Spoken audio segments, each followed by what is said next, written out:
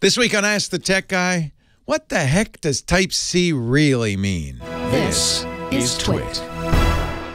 Ask the Tech Guy is brought to you by LastPass, the #1 most preferred password manager. Visit lastpass.com/twit to learn more.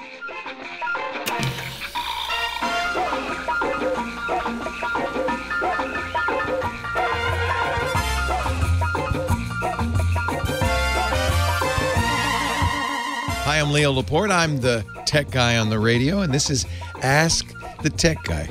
Questions everybody asks me. So if I answer them once on this show, I can just refer people to the answer. This is actually a question that came to me from a friend. You probably have heard of him, named Steve Martin. He's a well-known comic, apparently up-and-coming actor. And he's also a geek. I don't know if people really know that, but Steve's a huge geek. And he sent me this note the other day. Leo, I've got to use your brain. For some reason, I can't figure out how to buy a USB-A to USB-C charging and data cable. When I search data cable, I always get only a charging cable. What am I missing? If I plug in a regular cable, I get charged, but no connection through the hub to HDMI, for example. Is that clear? It is, Steve. It's not. What's not clear is what the hell Type-C is, because this is crazy. This is a nightmare. The Type-C connector is a big improvement. In fact, I think it was somewhat inspired. It was created by the USB Coalition, you know, all the people who do USB. And I think it was somewhat inspired by Apple's Lightning cable. You remember for years, USB connectors, you always plugged it in upside down. No matter what, you plugged it upside down. So you always had to plug it in twice. You know, it's not this way, it's that way. Apple, with this Lightning cable, came up with a cable that's plugged in right side up, no matter which way you plug it in. And I think the USB guys got a little jealous. So they created USB Type-C connectors. What they didn't do is specify what a Type-C cable and a Type-C port can do, and that's the problem. They can do a lot of different things, and it's not always clear what that Type-C port on your computer, what that Type-C cable is capable of. And in fact, now that USB 4 has said, we're going to use Type-C too, it's going to get even worse. And oh, and by the way, the Type-C connector on your smartphone does a whole nother bunch of different things. It's not going to have the same capabilities as a Type-C connector on a laptop. So it is the future, but we do have to kind of understand a little bit about what Type-C cables and ports can do. Type-C has the capability, as defined by the USB folks, for charging devices. It can power devices as well. You may have a hard drive, for instance. This is a hard drive that it doesn't have a plug in the wall. It just has a Type-C cable and Type-C connector. It gets all its power from the Type-C connector. So the power can go into a computer for charging, but out of the computer for powering a device as well. That's called a bus-powered device, in case you care about the terminology. Type-C can also send data. But it can send data in a variety of completely incompatible ways. It can send USB 3.1 data, type Gen 1 or Gen 2. That's 5 or 10 gigabytes per second. It can send Thunderbolt 3 data. That's 40 gigabytes a second. And as I mentioned, USB 4 data is coming as well. This is the kind of cable that Steve kept buying. This is a Type-A USB connector. This one, you can tell, is USB 2.0 because it has a little piece of black plastic in there. It also has the USB logo on it.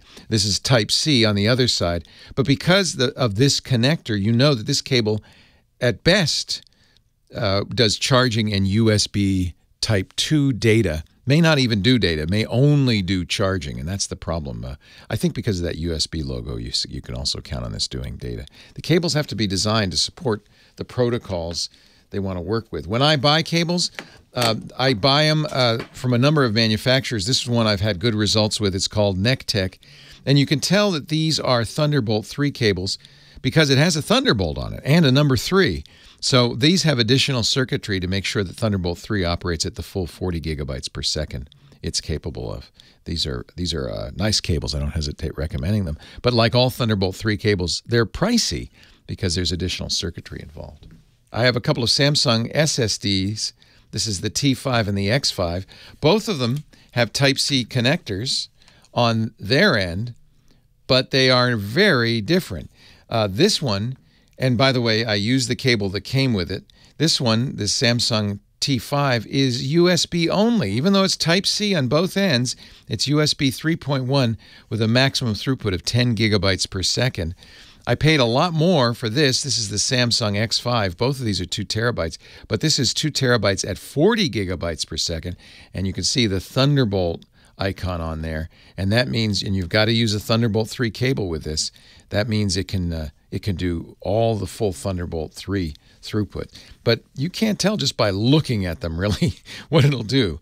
So you have to look at the specs of the devices and you have to get the cables that match. So here's a Surface Book Go from Microsoft. This is a brand new computer. It has a Type-C connector. Does that do Thunderbolt? No. Does it charge? Yeah. Does it do video? No. Does it do data? Only USB 3.1. So, and I don't see any markings on it to tell me. So you have to actually look carefully at the specifications of any device you're using to see what it can do. And then you also have to get the cable that works appropriately. USB-C also transports video. This is an Apple device that makes it possible to use Type-C on your iPad or your Apple Macintosh and connect it to a Type 2 Thunderbolt 2 DisplayPort video device. So it's an adapter sold by Apple. And there's some circuitry in here, but really this is Thunderbolt 3 to Thunderbolt 2 in effect. I don't know if I helped you, Steve. I think I confused matters, but it's not my fault. You can blame the USB folks for creating this kind of nonsense. The good news is it'll get simpler and simpler as more modern computers support the full range of Type-C capabilities, at least until USB 4 comes out. Thanks for the question, Steve. We appreciate it. If you have a question, email askthetechguy@twit.tv. Ask the Tech Guy is brought to you, as always, by LastPass. You only need one master password. LastPass takes care of the rest. They've got a great new business lineup that includes single sign-on technology, plus goes beyond standard two-factor authentication using biometrics and geolocation. I love the LastPass Security Challenge. It scans all your passwords and shows you exactly which passwords are putting you at risk and gives you an easy way to fix them. Visit LastPass.com/twit to find out how LastPass can help you. That's LastPass.com/twit.